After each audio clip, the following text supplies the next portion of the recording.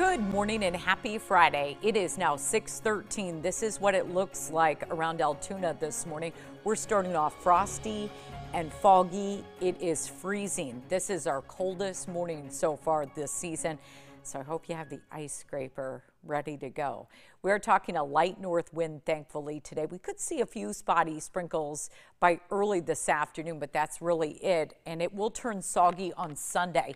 And that's when I'm seeing some more measurable rain. And that's when it will turn windy again, too. Right now in West Des Moines, 34 degrees is the current temperature.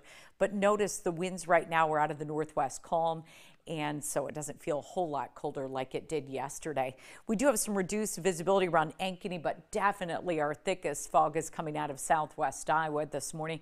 And it's the coldest around Audubon. You're at 28 degrees. 32 in Carroll, 30 around Webster City, 32 in Marshalltown.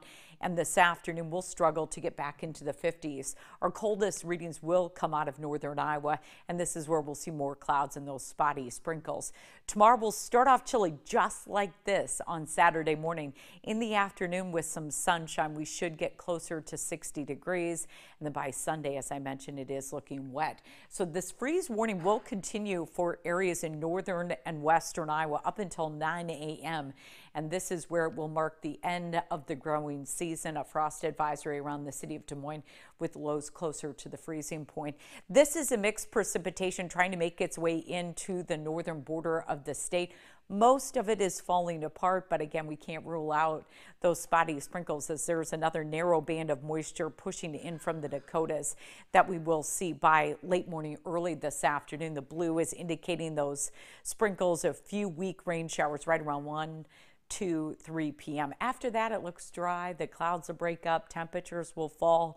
Again, it will be dry in Ames tomorrow for the big game. This is all the rain pushing in from the south and west as early as Sunday morning. And it will continue to be heavy at times on and off throughout the day, with some of the heaviest rain around the city of Des Moines by Sunday night and early on Monday.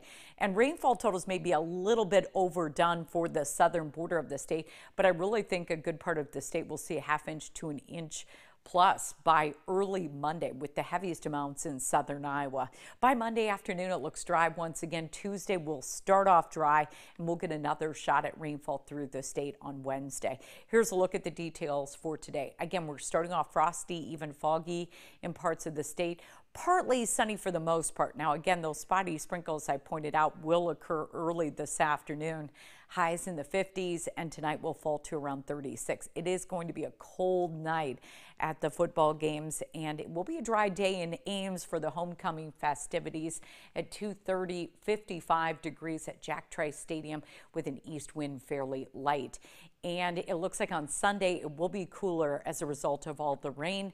We'll see rain early Monday, but dry again on Tuesday with the high of 60, Wednesday 58, and on Thursday right around 57 degrees. If you haven't already turned on the heat, you may want to do so. I did it yesterday, and that funny smell happened in the house. You know how that works. Like the furnace hasn't been running for a long time. Right, smell? one of those. Yeah. Today's change the filters. I'm not in charge of Change the filters. It's above my pay grade at the house. It was probably time for that. Above your pay grade. Jeez, like you're not the boss. I love it. Hey, today's weather rating is a 4, and you can see why with 50s, frosty, foggy, those spotty